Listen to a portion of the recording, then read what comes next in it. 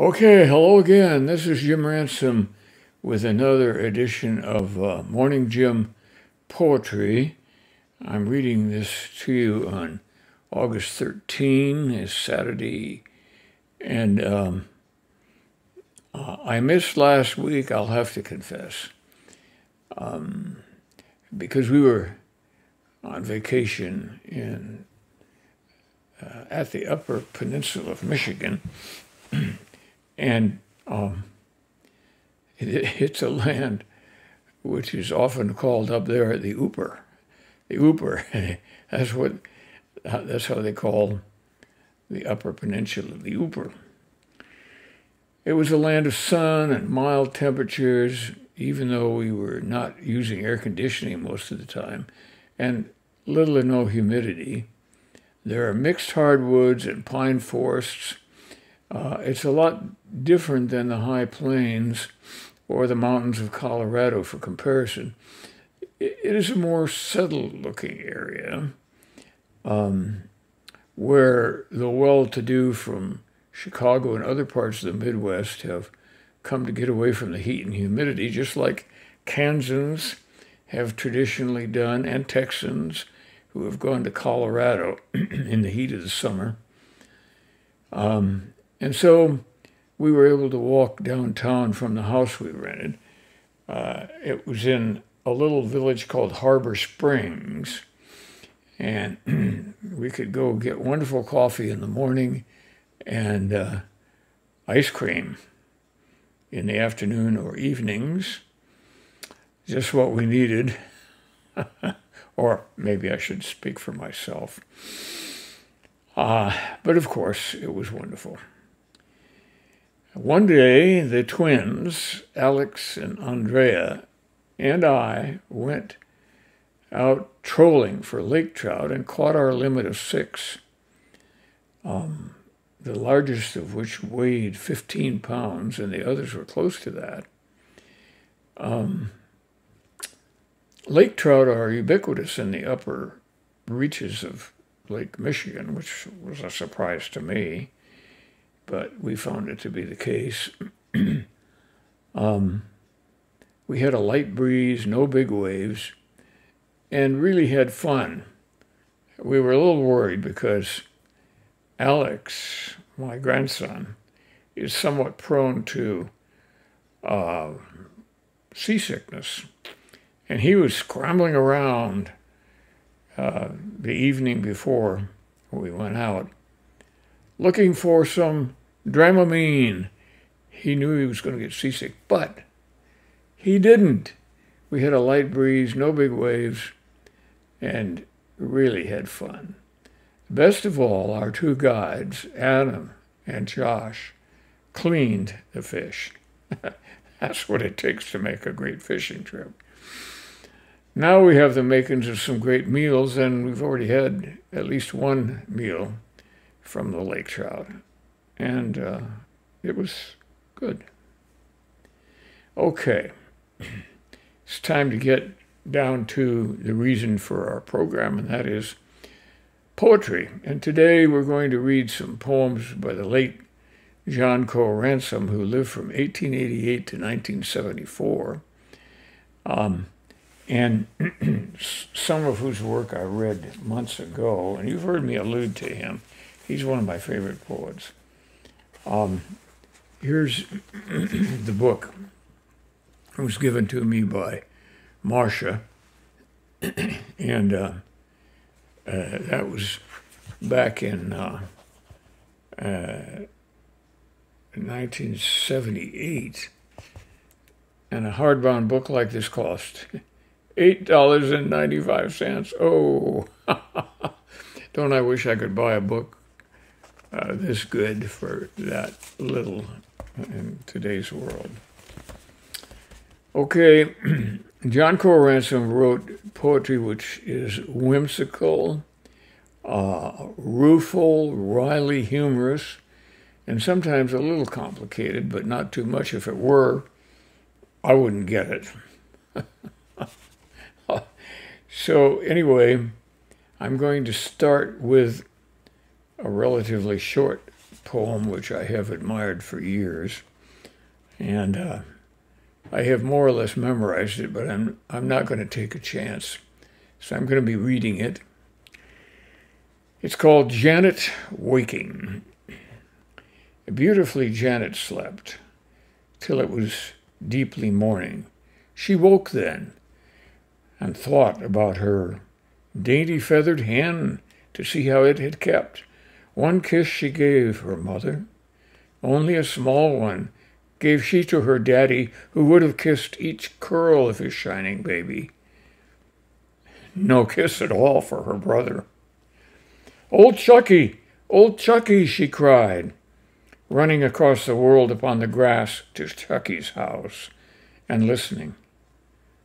But alas, her Chucky had died. It was a transmogrifiant bee came droning down on Chucky's old bald head and sat and put the poison. It scarcely bled, but how exceedingly and purply did the knot swell with the venom and communicate its rigor. Now the poor comb stood up straight, but Chucky did not. So there was Janet, kneeling on the wet grass, crying her brown hen, translated far beyond the daughters of men, to rise and walk upon it. And weeping fast as she had breath, Janet implored us, wake her from her sleep, and would not be instructed in how deep was the forgetful kingdom of death. This poem has most of the qualities I've mentioned earlier. Rueful, wry, somewhat humorous, in spite of the death of the hen, but not very complicated. It takes place in a rural setting, but there are no shepherds present.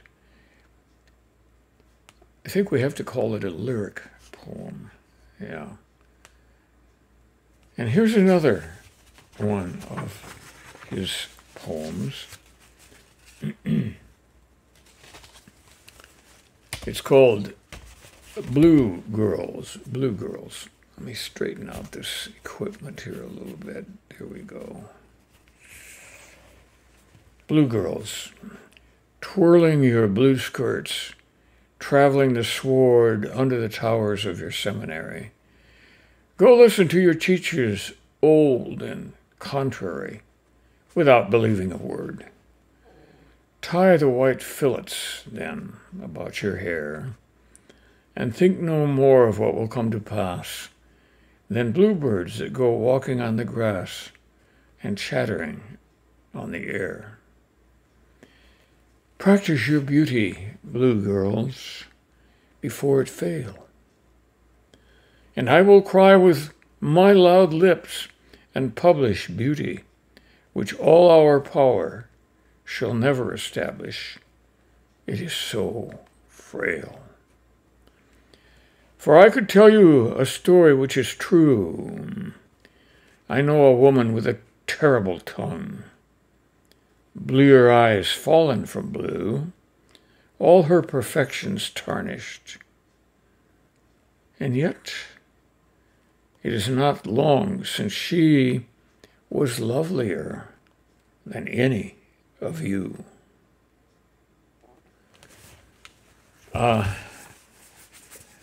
Now, the seminary in this poem is the college campus. And the humor in it is like that of Mark Twain or Jonathan Swift. He is predicting, although with a wry smile, that one of the blue girls will turn out later to be the scold, which he describes in the last stanza. And the lesson here for all of us is that we don't really know what the future holds. And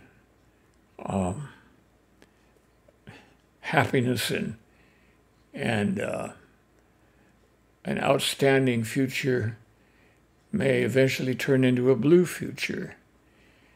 Because many times we don't make the right choices, but who's to say what they are, especially when we're young and we're required to make choices without frequently wanting to, but we do.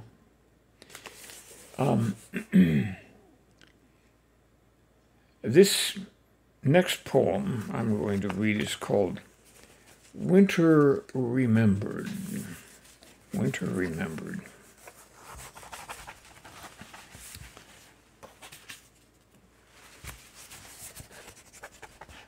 Two evils, monstrous, either one apart, possessed me, and were long and loath at going.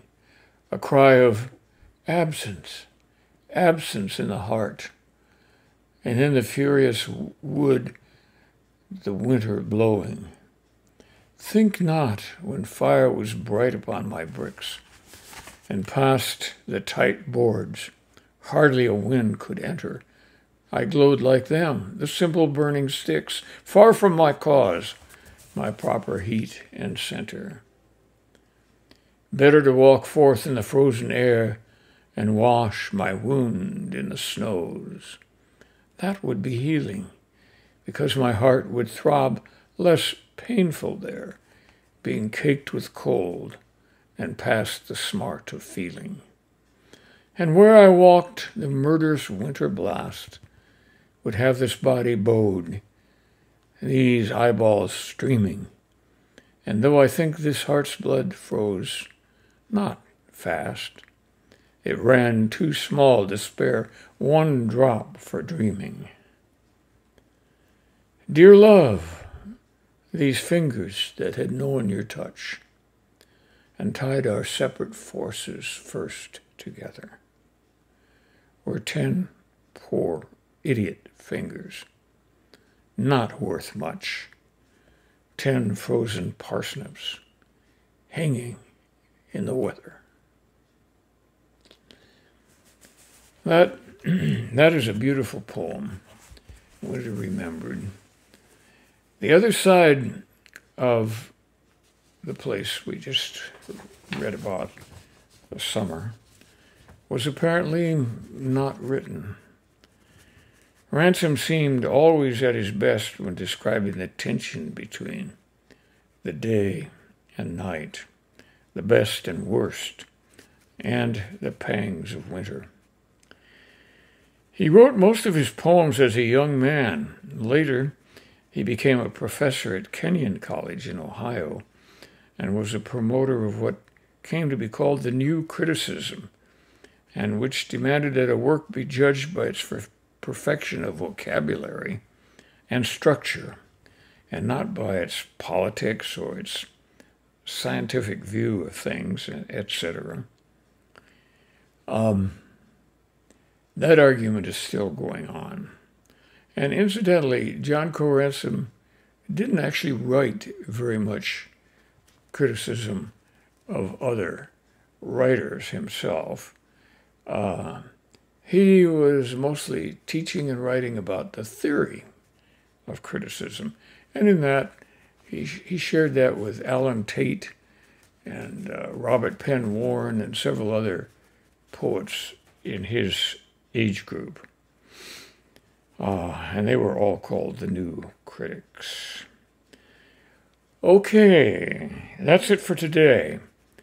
Maybe I finally got John Crowe Ransom out of my system, at least for a while. I'll see you next week. Goodbye and good luck.